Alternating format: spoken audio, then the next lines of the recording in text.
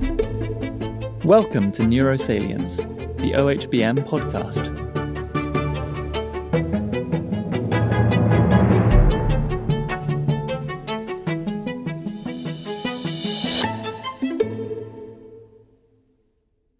Welcome to the Organization for Human Brain Mapping Neurosalience podcast. I'm Peter Bannattini, and here I discuss brain imaging and modeling with scientists from around the world. Today, I'm excited to have Dr. Evan Gordon. Evan's an assistant professor in the Neuroimaging Labs Research Center based in the Mallinckrodt Institute of Radiology at Washington University School of Medicine in St. Louis. Since joining the WashU group and joining forces with what is known as the Midnight Scan Club, he has gone on a scientific tear, publishing several highly influential papers that make use of the unique high-fidelity data sets containing up to 11 hours of resting state or task-activated fMRI data for each subject. This powerful approach in fMRI is known as deep sampling. His findings include insights into unique individual connectivity patterns, the whole brain use of a novel parcellation approach using boundary maps, and most recently, the discovery of effector-specific regions within the motor cortex, a finding which is likely to replace in textbooks the classic Penfield maps of the homunculus. So I spent a day or so preparing for each of these podcasts.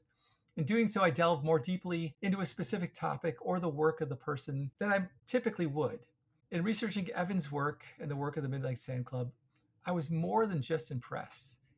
It kind of just hit me that they really nailed it. Deep sampling of individuals opens up new avenues of exploration and adds power to fMRI to ask questions not typically possible. I'm convinced that perhaps the most promising future of fMRI, where the most discoveries and even the most useful clinical applications will be made, resides in collection of extremely high fidelity individual subject fMRI data. This was a wonderful conversation where we explored the implementation, benefits, and potential of deep sampling of fMRI data.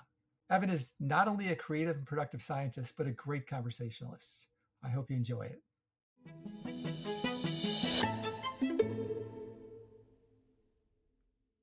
And Evan, welcome. Thank you so much for having me on, Peter. I really appreciate it. This is exciting. Yeah, it's. I had a lot of fun. I was just mentioning to you before. I had so much fun preparing for this. I mean, usually there's a little bit of work preparing for this, but just reading your papers, it's been exciting to see your career. Kind of like, I've known you since I was on your committee for in graduate school.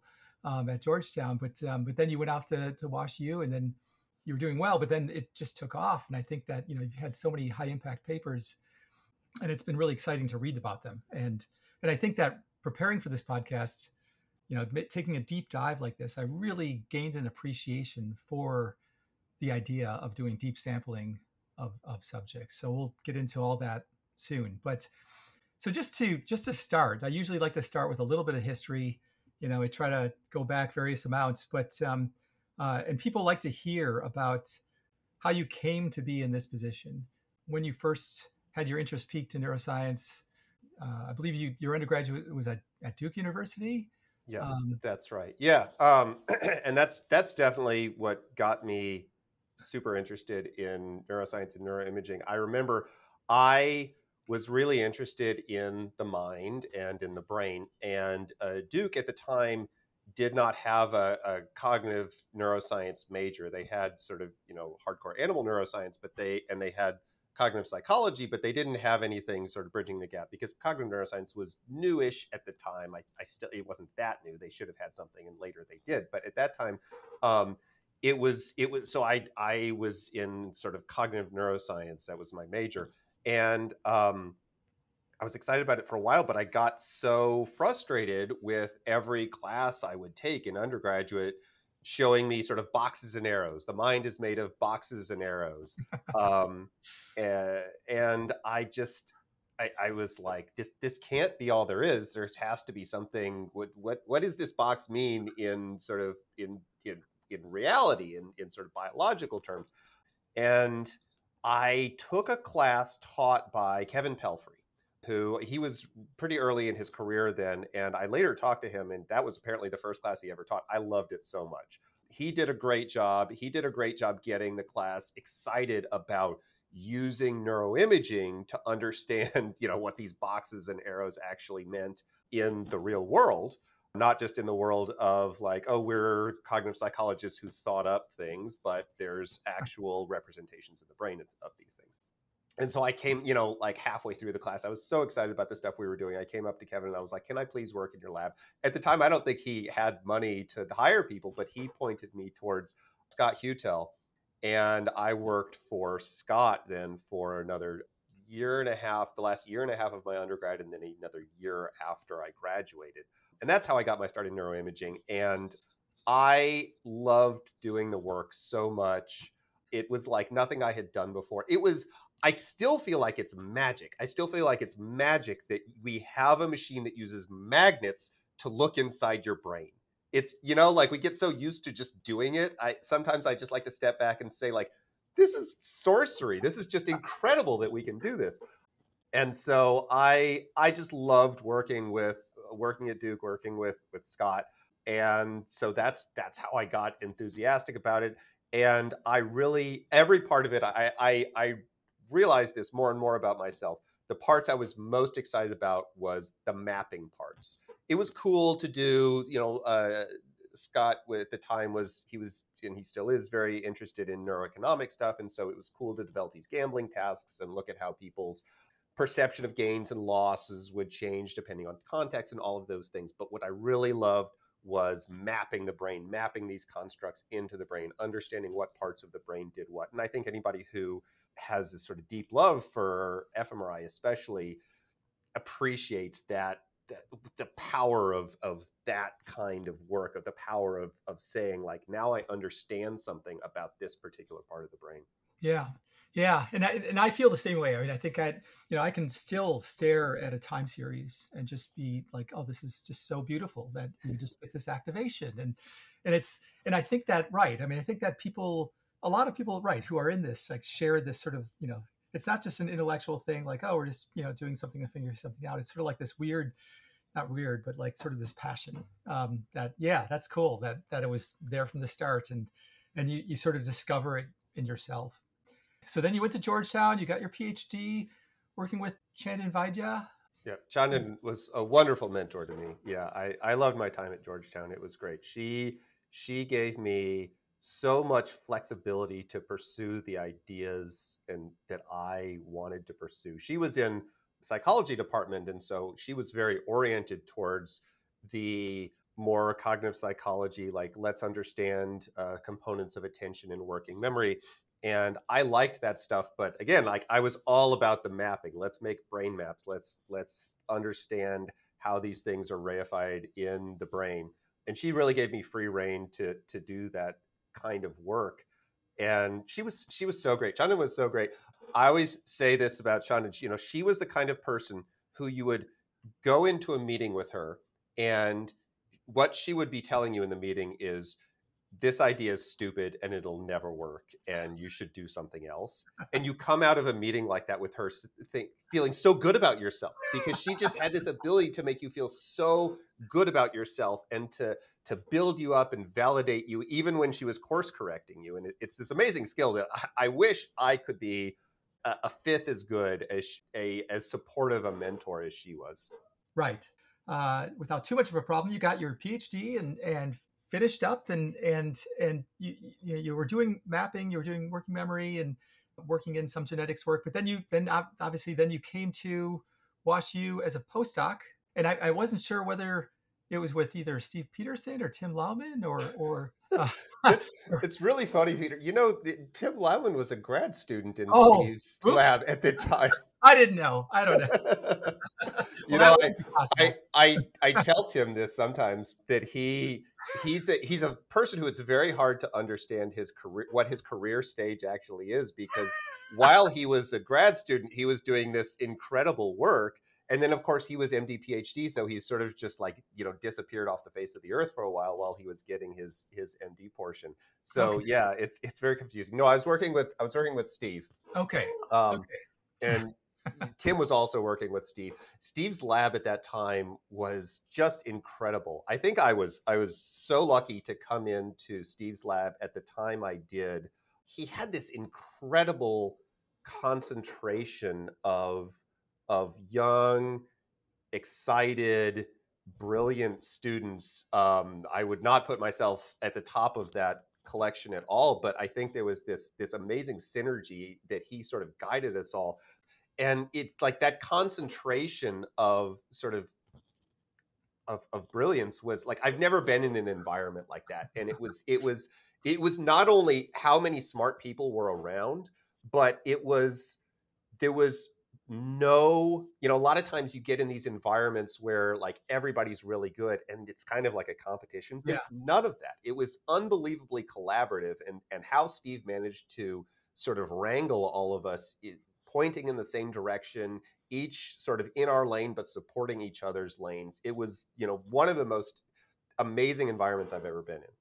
Yeah. And actually, right. I mean, I'm just thinking of all the groups, and there's only maybe a small handful of groups even comparable in this regard, especially in the context of doing this sort of fMRI. And I realize, I overlap with Randy Buckner as a postdoc at MGH, and I realize his first, and there might have been this idea even then, but he was sort of like starting the whole idea of deep imaging, of deep sampling.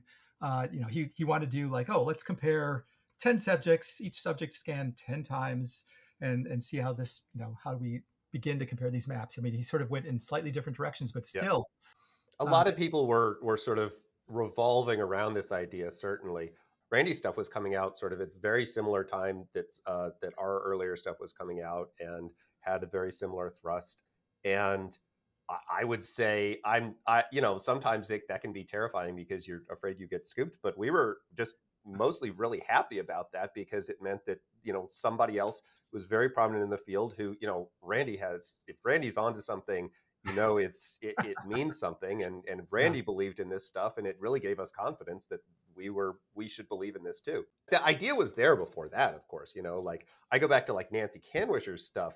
She, I think, really was the first one pointing to, we need to do brain mapping on an individual basis, right? Yeah. But it was so restricted because she was focusing in so tightly on these visually responsive areas that I don't think that people who, cared more about like lateral prefrontal cortex working memory or something like that got the idea that like these things that Nancy was doing, really, this applies to you too. I don't think it translated as well as it could have. And there was the pull. I mean, obviously there's the limits of scan time and how long a person can tolerate a scanner. It's like, it's like an hour or so. And then you figure, okay, you're done. And there's also the previous culture of PET imaging, which required a lot of averaging. Yeah. And also, because it used ionizing radiation, you need different subjects. And so somehow that culture, kind of came into fMRI and well, I thought it was that, but I thought it also, I mean, I was maybe sort of young to see this, and maybe it's my perspective isn't right, but I thought that a lot of it was because fMRI was so prominent emerging from cognitive psychology turning into cognitive neuroimaging, right? That, and the cognitive psychology perspective properly, like there's not nearly as much to be gained from cognitive psychology of like repeating the same task over and over again. The idea is really to look for sort of common effects across a larger group for the most part. And I thought that was the perspective that really drove a lot of early cognitive neuroimaging towards this. Well, let's get 30 people and see what's common across the 30 people. If fMRI had emerged from a medical discipline like neurology, it would have had a very different track. Like it would have from the start been focused on what can we say about individual patients. Yes. That's interesting. Right. Well, I mean, either way, it seems like it's evolving, hopefully in the right direction now. And so before we get into, precision, I mean, I really liked all of your papers, but, this is sort of the one that sort of introduced it to me, at least, was this one in Neuron in 2017, precision functional mapping of individual human brains. And you said you collected 6 hours of resting and 5 hours of task-related fMRI, and then you had other T1, T2, angiography, and whatnot, and a lot of behavioral assessments as well. I mean, what would you say to somebody who's like, well, instead of collecting 10 hours with one subject, why can't I collect 1 hour with 10 subjects? And what answer would you give to them? I mean, Well, yeah, so I get this question all the time. Anytime I present this data, the number one question I'm asked is, so how much time should I be collecting, right? And I've come, I can't say that it's like that's a wrong question. If you would have asked me that 10 years ago, from the same, I might have sort of had the same sort of question, like, okay, how much should I collect? But I have come around to the idea that that is maybe not the best way to think about it, right? So, okay, if the question is how much data should you collect, obviously of course, the answer is going to be it depends on what you're looking at, right? There's no one size fits all answer to the question of how much data should you collect. But I will say this: I've started thinking about this with an analogy of a microscope. Like, let's say that we have discovered that we can make microscopes for the first time, right? And I look at my microscope and I see this cool thing that's like this little piece of an organism that looks like it's really discrete, and I call this thing a cell, right? Now, making the microscope lenses is really hard. It costs money. And you come to me and you say, okay, I like this cell idea. What's the cheapest microscope? What's the cheapest microscope lens I can make where I still get to see cells, right?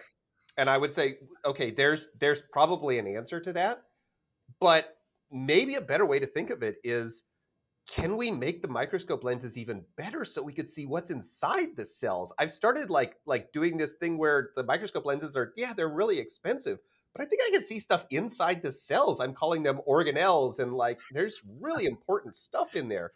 Yeah. But like people come to me and they say like, all I'm interested in is cells. Because I want to see the cells and count how many cells, and I'll do stats on the cells, and that's my research project, doing the stats.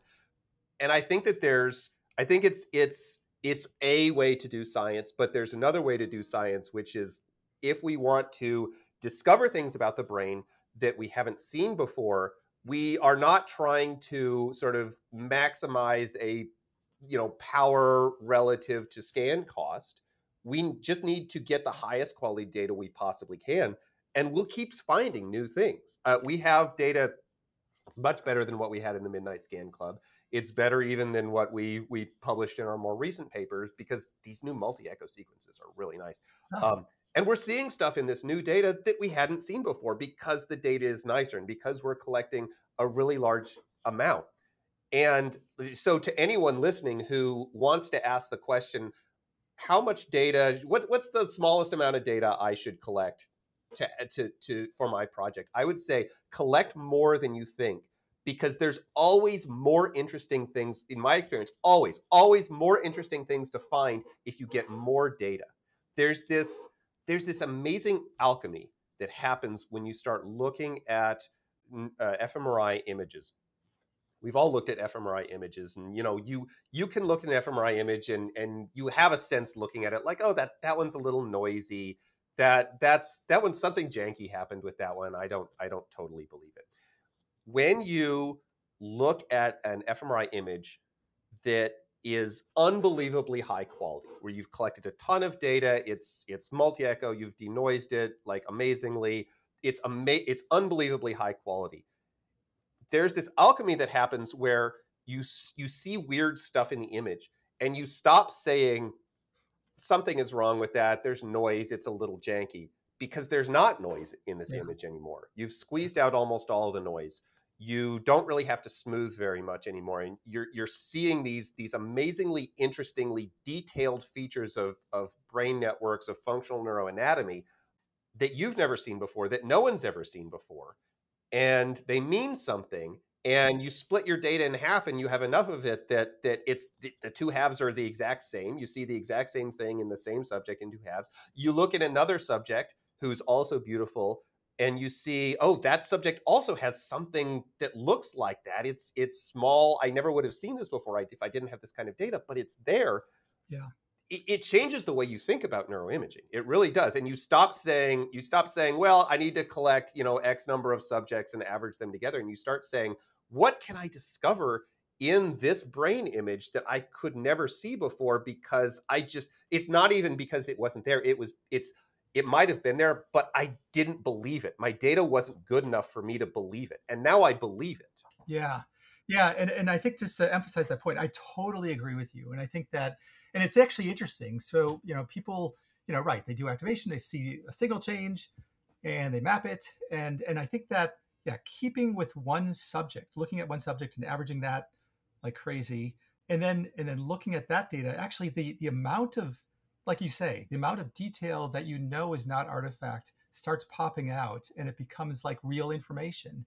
And you lose that if you average across subjects, and it's not only the spatial information, it's the temporal information as well. There's features in the time series that are interesting.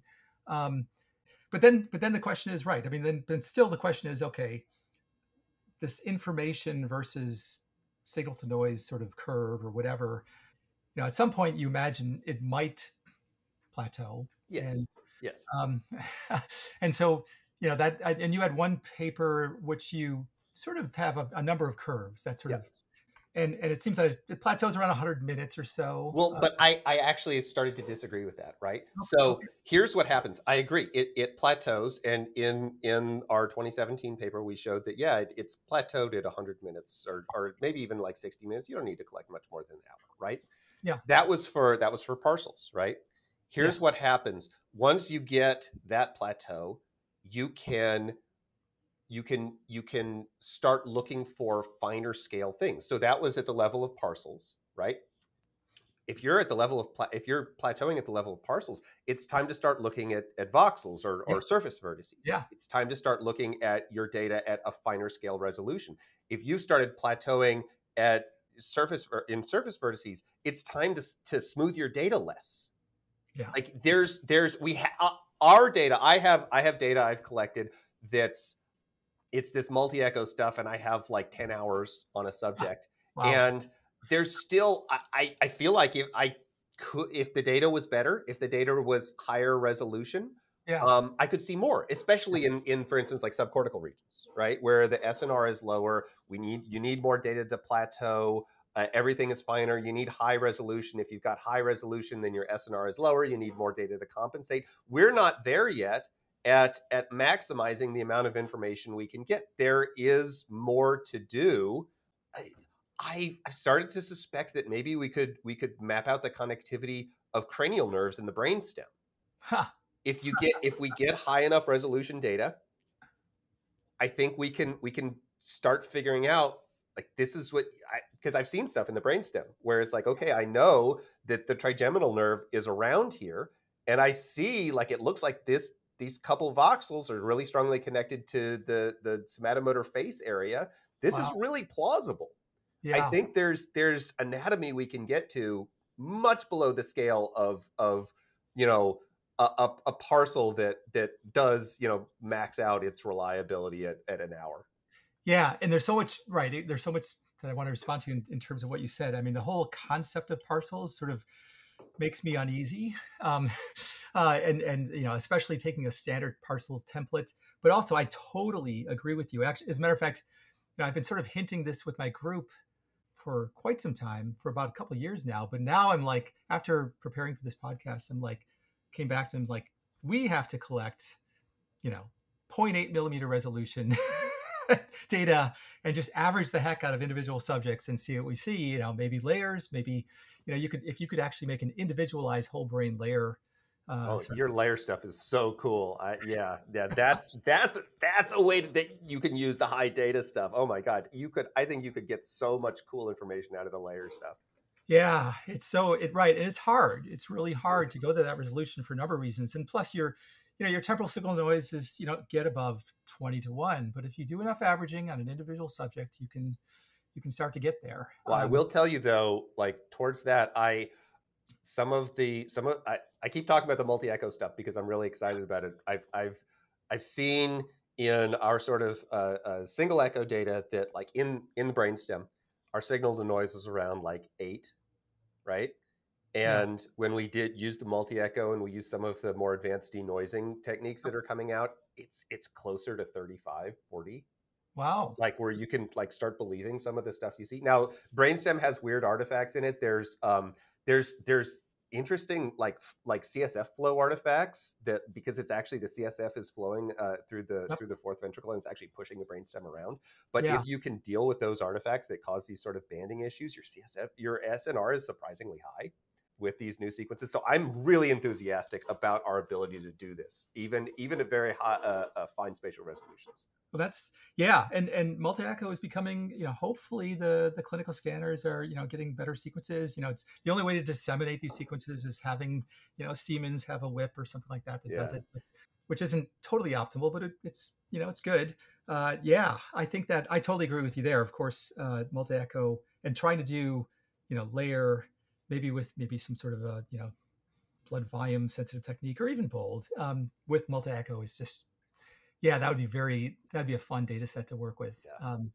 And I completely agree with you that the spatial, as you increase your spatial scale, the amount of information that pops out. And we did this once with, Javier Gonzalez Castillo had like 10 hours of averaging or 9 hours of averaging with a single subject. And he had a very different tack, but it was sort of also interesting that, he had a very simple task and decided, well, we're not going to use a canonical reference function. We're just going to see whatever's time locked. And you see a lot of time locked signal that you would otherwise think is noise that's time locked and it's organized and it's everywhere in the brain. So that opens up that sort of avenue as well. But there's all kinds of things that you've shown that many avenues open up. Yeah.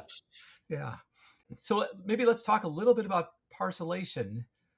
And maybe we can loop back to precision mapping, but I'm glad you mentioned the multi-echo because that's sort of like free signal to noise. There's a little bit of a cost, but and there's more you can do with that. For instance, with the CSF, you could you could project back to the intercept and separate out the bold effect from the CSF effect. Right. Things like that.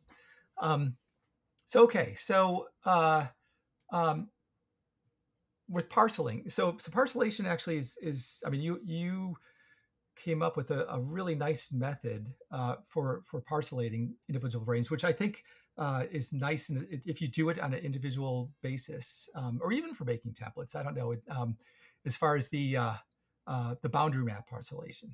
And yeah, well, I don't want to take credit for coming up with this, right? This work started in Steve's lab back with Alex Cohen's publication in 2008. And then Goggenwig advanced this with Tim Lauman, and then I was just sort of like the riding on their coattails and coming along and doing sort of the last bit of work to push it into this whole brain thing. Because I'm even forgetting people like Steve Nelson did this great boundary based parcellation in like insula cortex and in lateral parietal cortex. But yeah, I think pushing it like that last step into the whole brain, which is what people really wanted, this sort of whole brain parcellation, that got people really excited. Yeah. And I think that the reason that I like this parcellation approach is like Steve really drilled this into me, and I came to totally buy it. The boundary-based parcellation, there's lots of ways to do parcellation. You can sort of, do a clustering approach, k-means kind of stuff, getting more and more complicated. But the boundary-based parcellation approach is exciting because it is conceptually the closest to how areas are best defined in invasive anatomy, right? Yeah. Like, going back to the Van Essen stuff, which is so powerful and so inspiring, you march along the cortex in anatomy, like in a monkey's cortex, right? You march along the cortex and you can measure different properties of different pieces of the cortex. You have histological staining, you march along the cortex, you can see different cell types, and you come to a place where things abruptly change. The types of cell types there, going back to Brodmann, abruptly change. If you're mapping sort of electrophysiological response properties, abruptly change. And I think that the boundary-based approach is the closest to matching that very, very biological anatomy-oriented theoretical approach, where we believe that there are such things as cortical areas. We think that that is an anatomical fact. We think that they're stable. They don't move around on a moment-to-moment basis. And they can be detected because at the edge of a cortical area is where response properties change.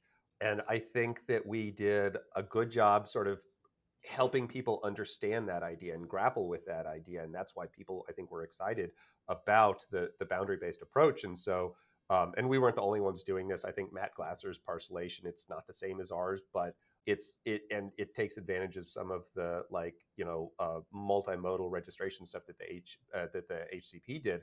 But that's also a really excellent parcellation because it uses primarily this gradient based, like, where do things change, boundary mapping approach. And then the stuff that Thomas Yeo has been doing recently, where he's been utilizing the boundary based approach in combination with a couple of other metrics and finding that it works really, really well.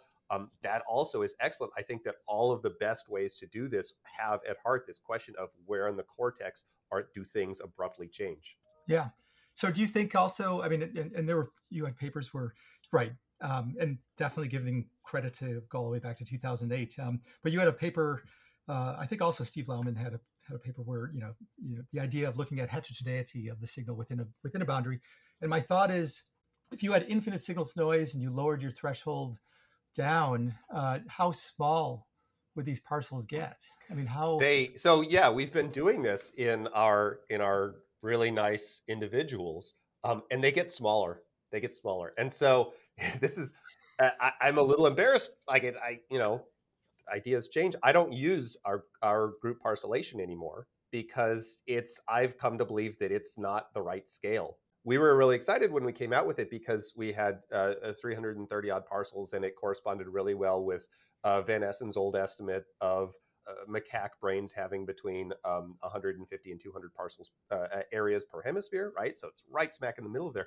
But individuals have way more discrete parcels than that. And it's kind of made me reorient my thoughts about what these parcels are.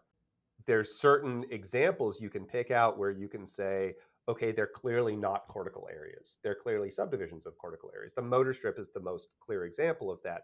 Yep. The motor strip, the classic cortical area it's a single strip, BA4, right? And it runs it's a long strip. And architectonically, it doesn't have subdivisions. But functionally, it has very, very clear subdivisions. And our parcellations can get at those subdivisions, and they show those subdivisions. And that's the approach we have. And so we call those parcels representing areas. But of course, we know that they're not architectonic areas. They're topographic subdivisions of architectonic areas. And they're obviously very functionally relevant. We care about those subdivisions. And I thought that, for instance, in the Glasser parcellation, that was the one mistake I thought they made was sticking with the anatomy so closely, because we know that BA4 is a long strip. And so they sort of intentionally didn't accept the functional subdivisions within BA4. But we do care about those functional subdivisions.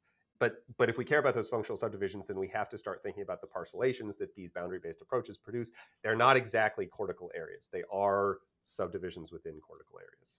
Interesting. And which once again, having this densely sampled data, it brings up this question. It's an interesting scientific question. What's the relationship between the cortical areas and the subdivisions? And is there something? Can we across even sort of complicated parts of cortex like lateral prefrontal cortex, can we pick out like, oh look, these 4 parcels have a property that makes me think that they are topographics or some other, not topography, but some other subdivision within a certain cortical area? Yeah, I've really been wrestling with this, and it's a hard question. Yeah, that's really right. I mean, that's actually interesting, comparing in detail to the cytoarchitectonics. And so, and also I actually felt, it's funny when I read and I discussed this previously, but when I read the Merrick paper, with needing 2,000 subjects to get any sort of significance, I thought, the first thing that came to me is like, well, these parcels, each individual subject, you put it into this template, everything gets smeared out. And to me, that's sort of like the first thing that would reduce the power. Absolutely. There's many other things, but still, yeah. Yeah, I think that's exactly right. It's really a question. We sort of have posed this question off and on, and other people are thinking in this way as well. It's really a question of how much of the variance. So what what people are using to sort of do these Merrick style BWAS things associating with a trait level whatever are the strength of the functional connectivity, right? But it's a question of when we use a group template and create a connectivity matrix, how much some amount of variance in there is not due to differences in the strength of connectivity. It's due to differences in the individual specific topography, how well they align with your a priori parcels. One of my favorite papers was Janine Biesterbosch had this paper, I want to say in 2018 or so, where she actually parsed these things apart. She did the work to parse out like what proportion of the variance in the HCP is due to differences in connectivity strength versus spatial variation, and she finds that more than half of the variance is due to the spatial variation. So yeah, most of the variance is because people's brains do not line up with each other perfectly well, and also probably because the parcels that we have, the sets of parcels we have, they don't even really reflect, the complexity of any individual's brain organization. So I don't think that that's like driving all of the problems that sort of the Merrick paper identified. I think that if we reduce the variance that we're seeing across people by half because we had sort of perfect alignment with individual specific parcels or something like that, I think we would still be running into these problems where, okay, now it doesn't take 3,000 people, it takes 1,200 people, and we would still have a problem for a lot of the work that we would like to do. Right. I mean, that's actually what I loved about that paper is it sort of showed us very clearly that, we maybe have, two heterogeneous populations or, just sort of introduced us to the idea of variance. And you actually showed it really, I mean, it was interesting. It brought to mind, like, for instance, you had, and I forgot the paper, but in one of your papers, you actually did, I think it was the first one where you did sort of a network analysis across the 10 subjects in the Midnight Scan Club. And you found like two of the subjects didn't have, certain two nodes sort of like connected with each other as much. And, does this mean anything? I mean, so there's a lot of these differences in network connectivity or network connectivity strength that might be arbitrary or maybe not. I mean, maybe they're all related to something that translates the behavior, but it really does force you to ask the question of, okay, what are the differences that are random, or what are the differences that, relate to something important? I mean, and that's a good question to have, and you can ask it more with your data. Yeah. We've been thinking about this specific kind of question a lot. So, for example, I think this is a great example. One of the things we showed in the neuron paper is the salience network in some people has this very prominent, I always call it this little foot, right, that extends out into medial prefrontal cortex where you think, okay, most of the time that's default network, right? Yep. Just from looking at that, it's a little hard to tell what's causing it, right? If we believe the area hypothesis, then there's probably an area there that is different somehow, right? It could be that it's different because in some people, this specific area is more connected with the salience network, and in other people, it's more connected with the default network because some people have this foot very prominently and some don't. Or it could be that in some people, this area is very small, and in other people, it's very big. And with the limitations of sort of the spatial smoothing we have, if it's very small, it kind of gets smoothed away and it gets smushed together and shows up as more of a pure default thing. And it's not necessarily clear which is which, but I am fascinated by, there is this paper that I'm on that is on the archive, and the lead author is Chuck Lynch at Cornell. I don't know if you've seen this paper. This is a great paper. This is about precision mapping in depression. What Chuck found is that the salience network in particular, the size of the salience network is related to trait susceptibility to depression, right? But the connectivity within the salience network is related to state susceptibility to depression. So, they track people on a weekly basis, and some weeks people are doing much worse than others because, depression is a highly fluctuating thing.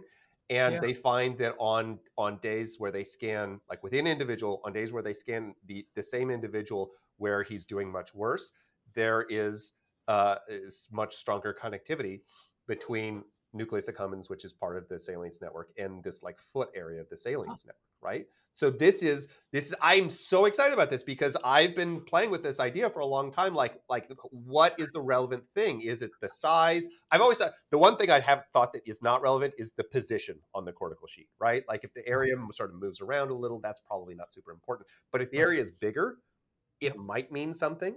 If the area is differentially connected, it might mean something.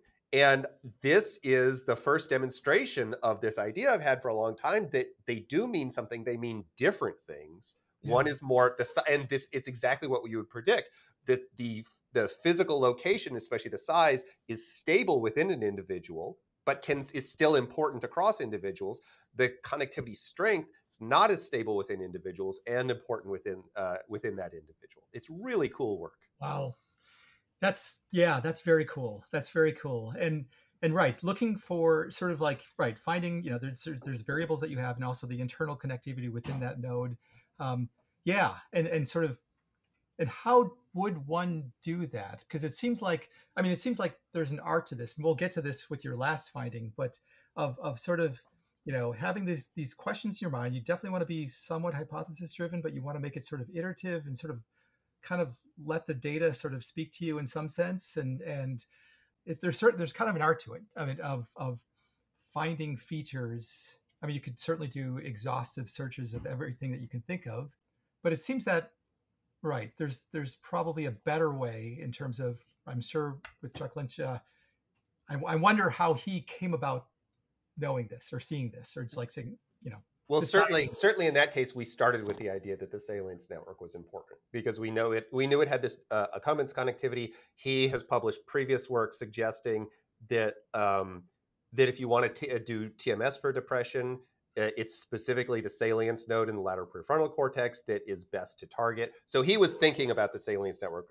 from the get-go. But I totally agree. Like if you didn't have this a priori hypothesis, if you just went in and said like, okay, I have everybody's sort of like voxel to voxel connectivity. What is the effect? Like that is a very hard problem. That is a problem which is and now if you're getting into not only the connectivity strength, but you also are caring about the size of different areas, maybe the topological arrangement, you're in such a multidimensional space. Well, first, it becomes very difficult to ask the questions properly. And second, you really start worrying about like, okay, I found something. Did I just find something because I'm in such a huge space that I was always going to find something? And even if I have like large amounts of data, it's just happening by chance in sort of a BWAS way. Yeah. This is always the problem.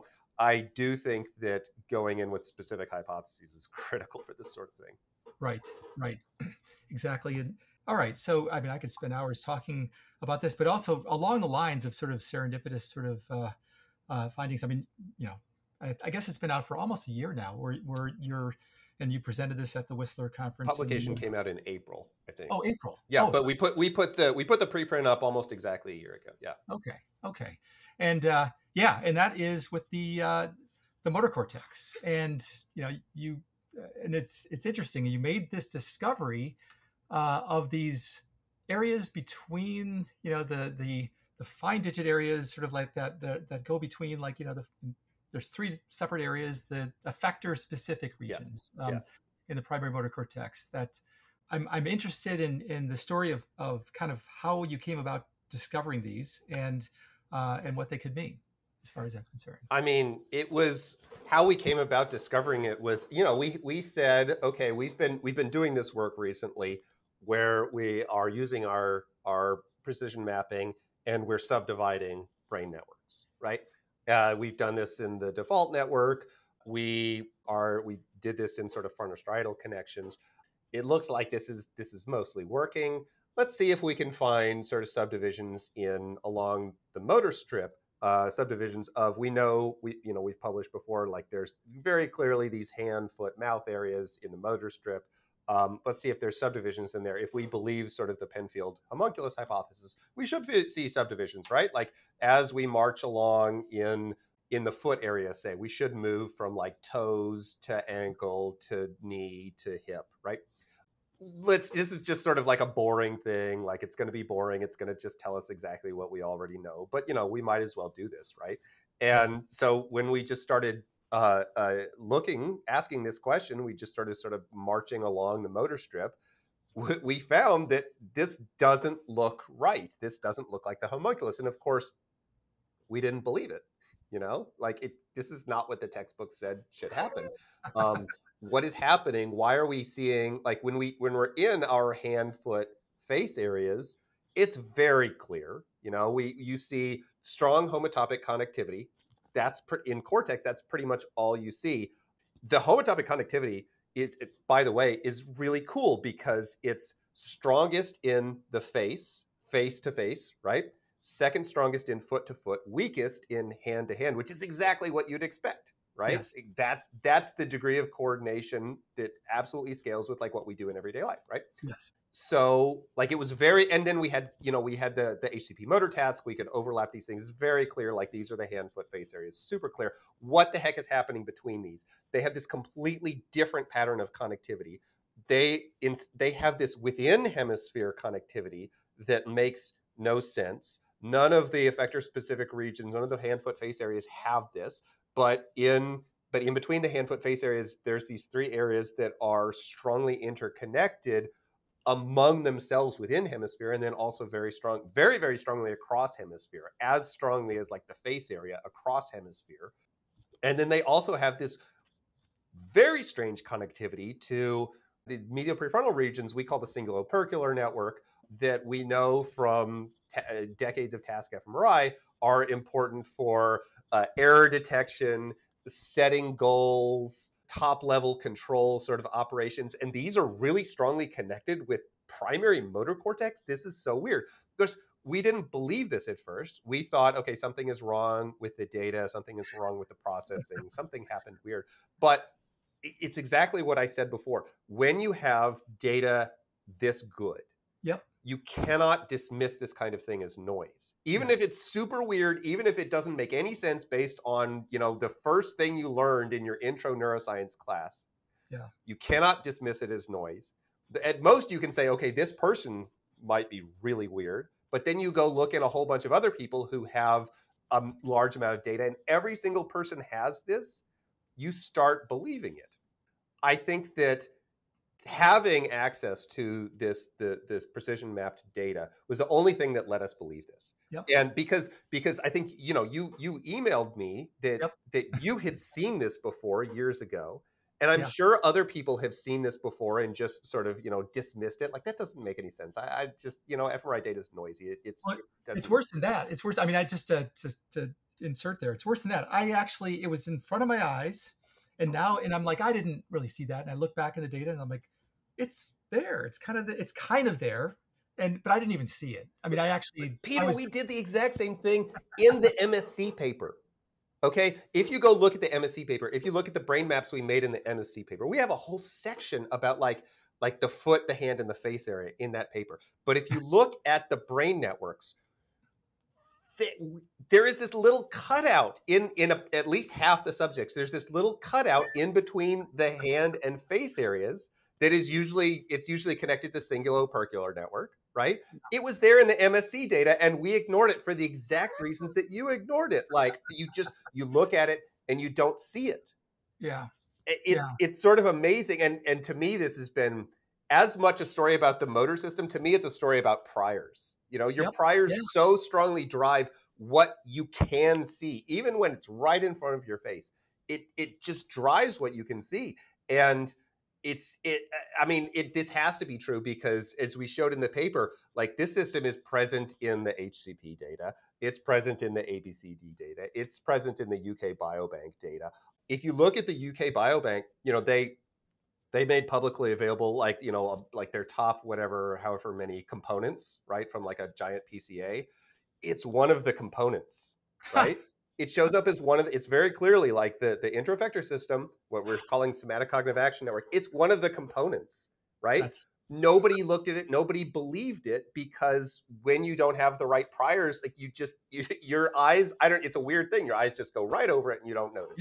Yeah, exactly. And there's really a lesson it's hard to teach that too. It's hard to sort of develop that skill because, there's obviously if you don't have priors, you'll get a lot of false positives potentially. Yeah.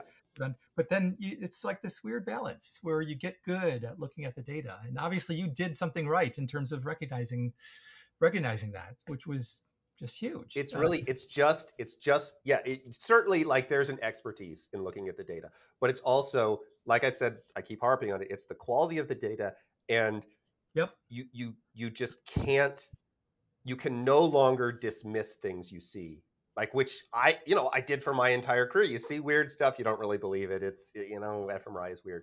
You can't do that anymore. Yeah. And so, the motor thing is super exciting. It's super cool. It's not the only thing in the brain that we haven't found yet. Like with some of our newer data, we're finding like several interesting new things that nobody's seen before, and I wouldn't have believed it if it wasn't for this really high quality data.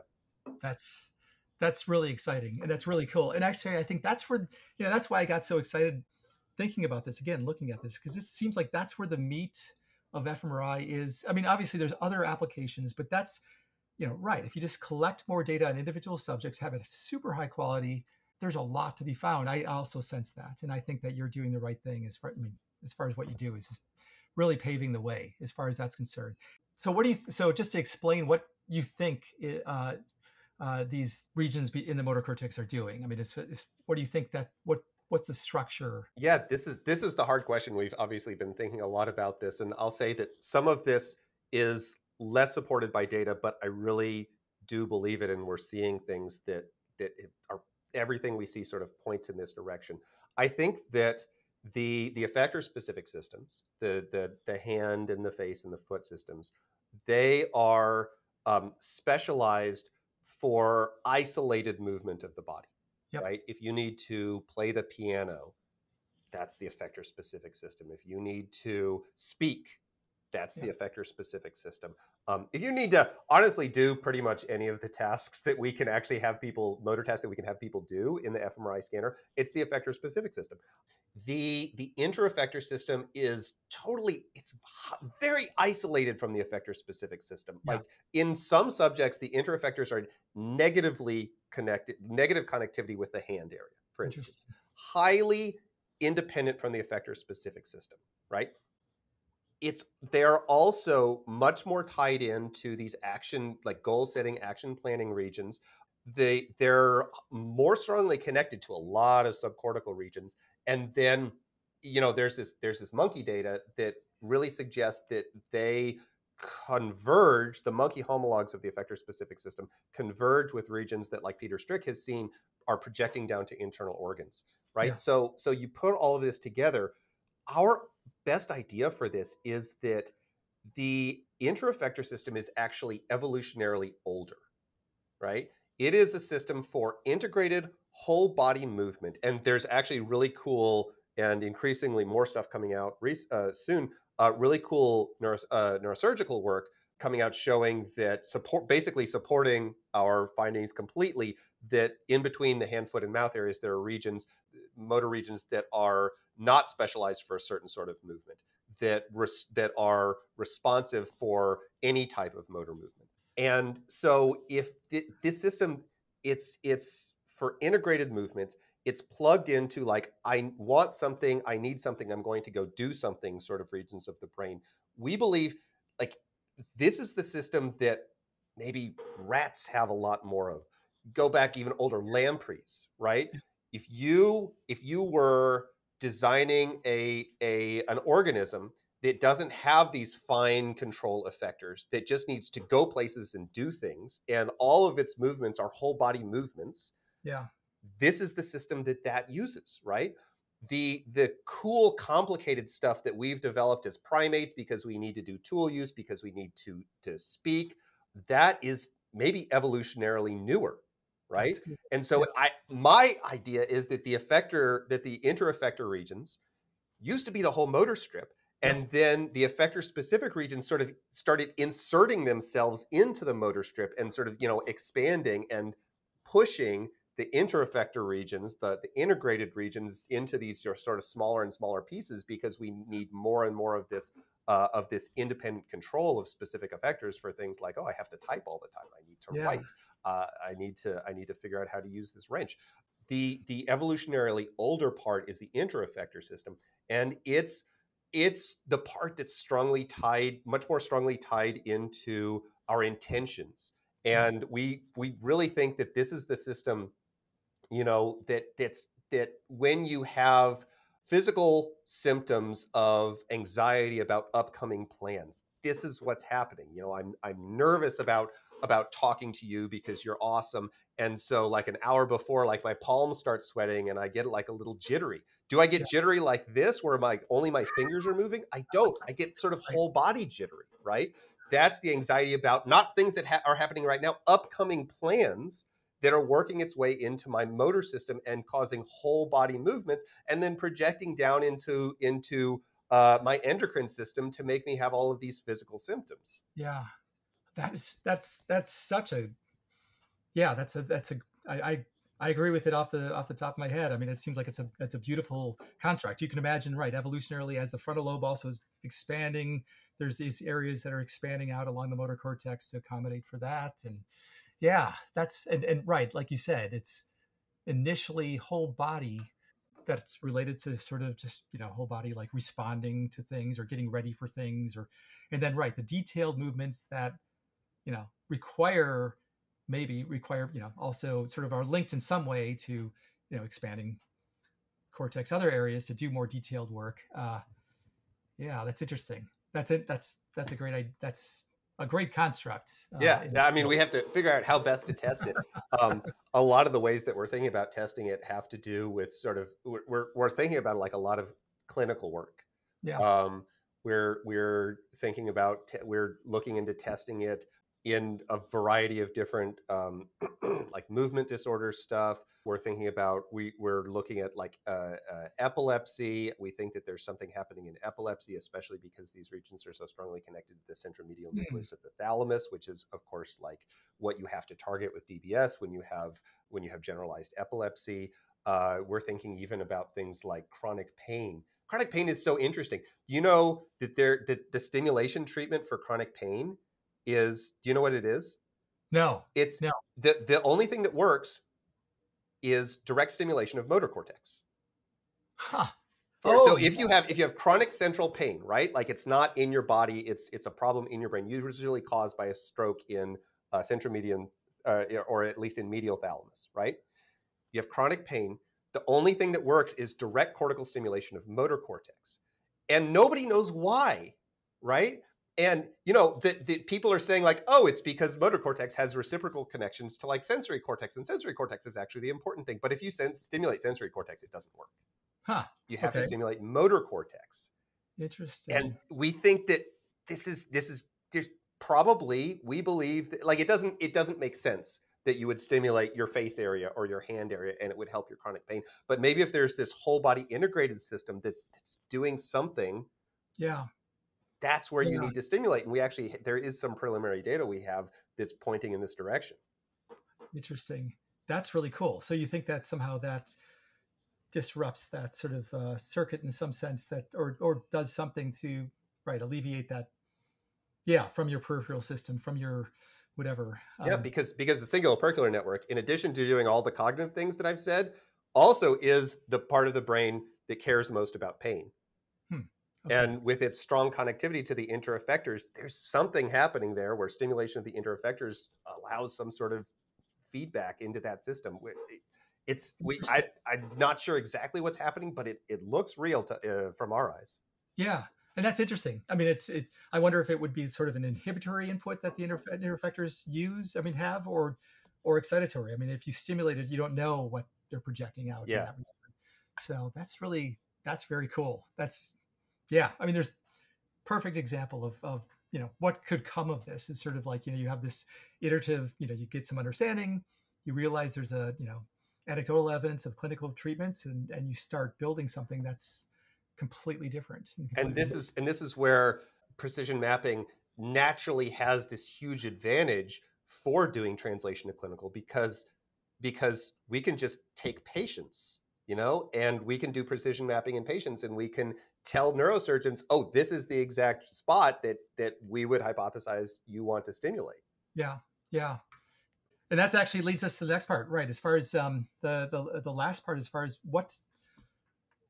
how to go forward in the future, as far as with fMRI. I mean, certainly there's a search for biomarkers, using population studies, but there's also, right? I mean, and not, there's a growing number of groups, but they're similar to yours that are really doing deep scanning on individuals and finding more information that translates more readily to clinical practice in this regard, and that would be totally lost if you tried to do some sort of grouping of populations and comparing in that regard. So Yeah, what do you think? I mean, so in my opinion, like, this is obviously I'm biased because this is the sort of work I do, but in my opinion, this is the best possible use of fMRI, right? Because so it's actually this translation to clinical, like the potential is coming around at a great time because of the rise of brain stimulation therapies, right? We've had TMS, which has been around for a while, but but are people doing it the best possible way?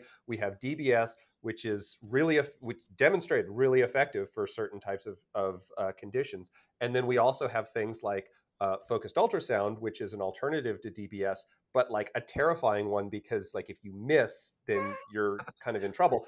And then I'm really excited about the future. I don't know how soon this is probably 10 years off, but LIFU, low intensity focused ultrasound, as far as I can tell, looks like it's going to be TMS, but easier to target, more focal, and can get into deep structures potentially.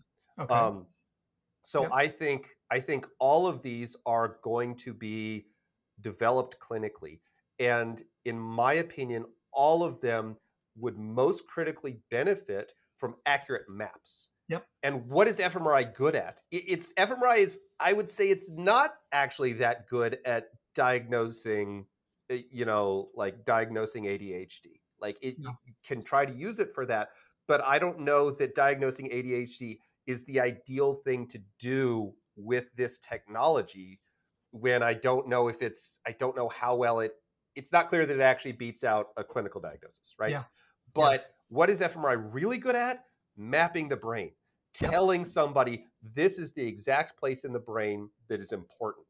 That is the core strength of fMRI, and using the core strength of fMRI to help clinical treatments that desperately need localization to work best. Like, to me, that's a no-brainer, and frankly, I don't understand why this is not like a huge thrust in the fMRI community.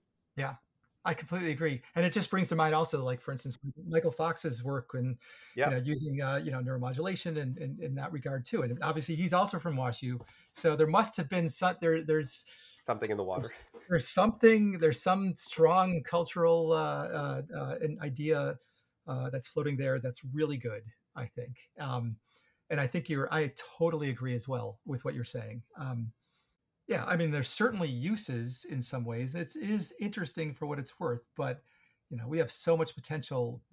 We can just scan individual subjects more, and we'll keep on learning more about them and more about how they vary. And that is the interesting question. I mean, you can't do whole population studies, and it is tricky to sort of compare individual phenotypes with their brain maps in some way. But like you said, you can really look at these in detail, what these structures do, and how they do vary. And in all of neuroscience, it's sort of done this way too. I mean, sort of like you have 5 monkeys to work with, and you're really probing deeply. Exactly. And the other thing is, I think people are scared of this approach because there's this idea out there of, I want to study this clinical population. They can't do that much scanning. I'm sorry, they just can't. Yeah. And I strongly disagree with that based on personal experience. Every time I talk to people, there's like, well, how much data can we actually get in kids? How much data can we actually get in, this population? The answer, I think, is more than you think. We're currently running studies in adolescents and pre-adolescents. We're running studies in, I'm collaborating with folks who are running studies in infants and neonates. We're doing studies, all this precision mapping, high data collection. I'm doing studies in movement disorders and in traumatic brain injury. I had collaborating with folks who are scanning epileptics. There are clinical populations that I think can't easily be scanned. Folks who are cognitively disabled, can't really understand, like they're in the scanner, they need to remain still. Those are always going to be tough, but there's so many more populations than everybody thinks that can be scanned repeatedly that I think it's worth at least trying. Yeah. I agree with that. And it does take a little bit of a restructuring of how you do things. And you have to, it's a little bit of motivating of the volunteer to keep on coming back. But, it's really valuable data. So, okay. I mean, I think on that note, is there any, just looking in the future, is there any advice that you would give, either a new or an old fMRI researcher in terms of obviously it's pretty clear what advice comes through from our speaking, but any specific advice in, what fMRI might turn out to be in the next 5 years or so, and how to do their research as far as that's concerned? I think the number one sort of message that I like to give people is we're not done mapping the brain. I think that Yo 2011 came out and told us what the major functional networks in the brain were, and everybody's like, okay, great, we're done. That's the atlas. We're going to use those regions to sort of investigate things, but we're not finished. There's a lot of work still to do. To me, it's like the analogy that I like to use is it's like we are in the 1600s and we have finally circumnavigated the globe, and we have this idea of where the outlines of all the continents were, right? And so geography is over. We don't need to do any sort of more mapping. We're done exploring. And it's just not true. There's so much detail that we've missed.